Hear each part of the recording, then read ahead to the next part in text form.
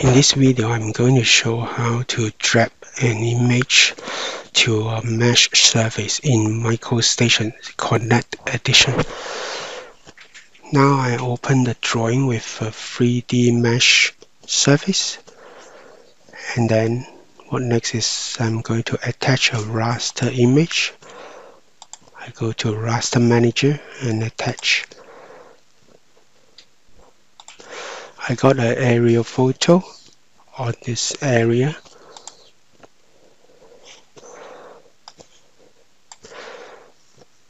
And attach.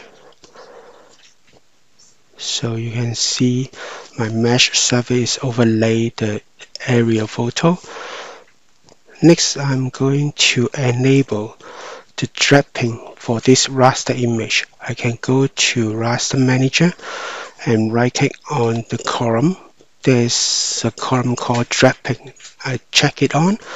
I will have this icon Drapping, and then I enable this raster image. Enable the Drapping for this raster image. One more thing I have to do is I want to create a material called Drapping, and I will attach this material to the mesh surface. I can select the visualization ribbon, workflow, and in Home tab, there's a group called Material. I can click on this to call the material editor. And this is the material editor. And I'm going to create my own palette file under this drawing. So I go to Palette and create New. I can name the palette called Drap. And under this palette, I right click and create new material. I can give a name of this material called DC Drap. For this new material, I need to do one thing is enable the pattern map. This is the icon to enable the pattern map. And here I define the map type to special. And you will find there's one option called DC Drap enable for me. So that's all what I have to define to this new material.